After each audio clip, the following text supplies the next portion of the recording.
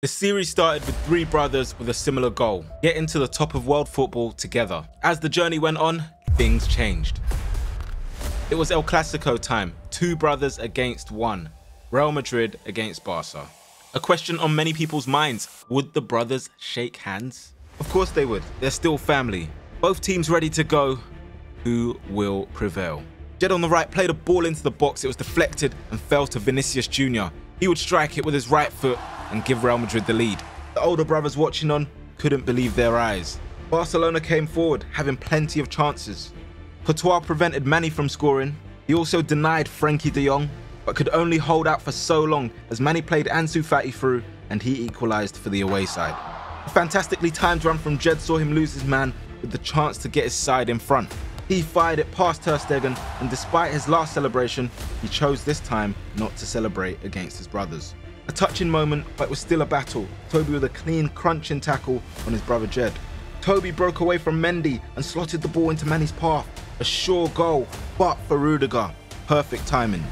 Real Madrid narrowly edged the result, and Jed would leave on the winning side. Ancelotti was more than pleased. Jed praised his teammates for their efforts in a huge game.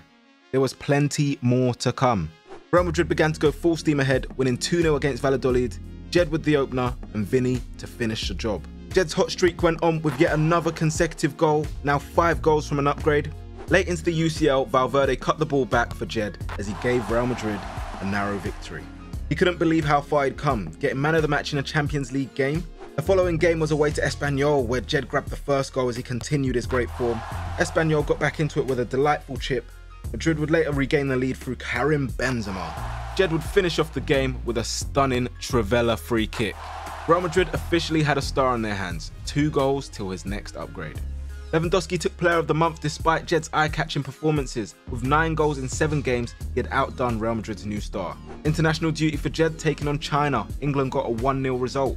Brazil was the next friendly for England, and Jed was on the score sheet after taking the ball past the Brazilian goalkeeper. England couldn't do enough and were hammered 3-1 by a 10-man Brazil.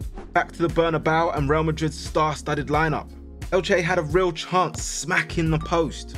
The more experienced and clinical side, Real Madrid, punished them as Jed swept the ball in style for Vinny to tap in. Ancelotti couldn't believe how well the team was playing. Time for them to seal their spot in the knockout stages. Ajax versus Real Madrid. Major favourites for the tournament, could they deliver? Real knocked on the door time after time and time again. It was to no avail as the Ajax defence stood strong. A draw would be the final result. Wasteful in their next game, yet another draw. The Real Madrid shirt was a heavy one to wear, and 2 bad performances could see you sidelined. Jed found that out the hard way. In the second half, Ancelotti gave the signal and Benzema would make way for Jed. In the 69th minute, Rayo broke through and took an unexpected lead. They would later be awarded a penalty, and Jed, being given the armband by Ancelotti, asserted his authority and took the penalty from Bruno Fernandes. The fans awaited patiently as he readied his focus, took a breath and smashed it in, upgrading him from 89 to 90 rated. The stadium absolutely erupted. All the momentum was with the host as they pushed for the win. Vinny setting up Jed for a nice little header. 9 goals till his next upgrade. Levante at home now for Madrid, and Jed would go on to produce his best ever performance in a white shirt, and maybe his best performance ever. With Ancelotti ditching an aging Benzema and playing Jed through the middle, he might have found something special. Jed scored not 1, not 2, but 5 goals, with 3 of them coming from the spot. And Bellingham rounded off the goals with a lovely goal. 4 goals till Jed's next upgrade, a match ball and plaudits from the manager. Was he getting closer to a Ballon d'Or? Real topped the UCL group but needed breathing space. They would have to beat Ajax this time. In the second half, Real Madrid would have a corner, and Jed had clearly been working on his heading. Leaping above the defender, he scored his 3rd header in as many games. This boy was taking the world stage by a storm and leaving his doubters stunned as they watched from home. An incredible piece of skill would set Vinny up and Real would gain the 3 points. Vinny stating after the game that Jed was one of the best players he'd ever played alongside. All these performances had people talking. Was he really the best around? It was also only a matter of time for his first Player of the Month award in La Liga. At this point, he was 3 goals away from his next upgrade. Alongside that, Jed was now the top scorer in the league with 13 goals and 2 ahead of Lewandowski. At the same time, Real would leap 1 position above Barca into first place. The boy couldn't stop scoring, putting another 2 past Sociedad, 1 goal till his next upgrade. Resuming England duties, they now had a friendly against Denmark. Exceeding expectations, the run continued, with Jed scoring after some nice trickery. A new upgrade for him as well, from 2-star to 3-star weak foot. He later doubled up as they defeated the Danes. England went on to beat Scotland 1-0. Jed, denied by the goalkeeper, actually failed to score. Valencia came to the Bernabeu with bright hopes. Those quickly got killed as Vinny tapped it into an empty net. With Dortmund away and the yellow wall in full force, Real Madrid failed to turn up, falling to a humbling defeat. Back to the league and a chance to bounce back. Using his electrifying pace, Jed burst past the goalkeeper and dinked it into an empty net. Everything he was touching was turned into goals, bagging a second in the game. Doing bits on and off the pitch, he donated to some youth sports centres, showing love to the younger generation. Nominated for Player of the Month for a second time, could he pick up the award twice in a row? Fans were flooding from all over the world to see Jed play live, and as usual, he put on a show, scoring a chip from the spot, then following up with a perfectly placed shot, 2-0 Madrid. Jed won Player of the Month again and thanked the fans. The final group game in the UCL, Real or Dortmund, who would finish top? It took a late goal from the main man to give Real the win, still it would only grab them second place. That goal as well means he's 4 goals from his next upgrade.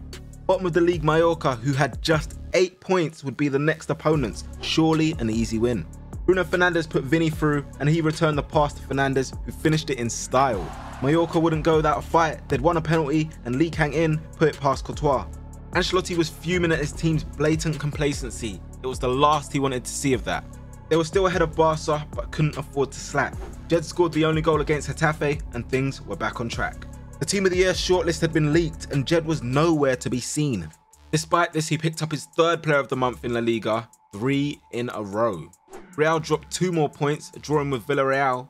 Barca now just 2 points behind. They would play at home in unusual settings, with the snow falling at the Bernabeu. Jed beat the goalkeeper but couldn't beat the defender on the line. What a great block. 1-0 down, a ball in from Bruno met Jed's left boot, connecting with a sweet volley. The striker then added a sublime chip which was sure to be the winner. Wrong, Mallorca would fight back and in their bid to avoid the drop, they'd take the game. With money to burn, Jed bought himself a mansion. Was he trying to fill the void or distract himself from the poor results? Who knows? The Super Couple was here and it was Real against Bilbao. Real took the lead with a Vinny tap-in and Bilbao bounced back. Jed put his side back in front, striking it in off the post. Bilbao though had more in the tank and scored another 3 goals. Final score 4-2, defeating the Giants. For Jed, he was scoring but wasn't fulfilled as the results were continuously declining.